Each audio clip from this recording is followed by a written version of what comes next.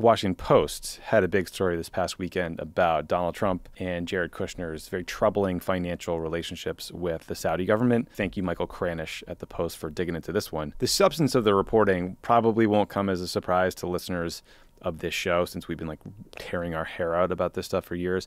But again, the big takeaways are Jared Kushner, terrible at business, bought a $1.8 billion building in Manhattan at the peak of the market, left him in enormous debt. So he, when he left the White House, got this $2 billion lifeline to his investment company, in quotes, from the Saudis. That investment pays Jared's company $25 million a year in management fees alone, right? So he's just like, this is a cash cow for him. It's ridiculous. The Saudi Live Golf Tour is pouring money into Trump's clubs. There's this Saudi real estate company that's going to build a Trump hotel in Oman.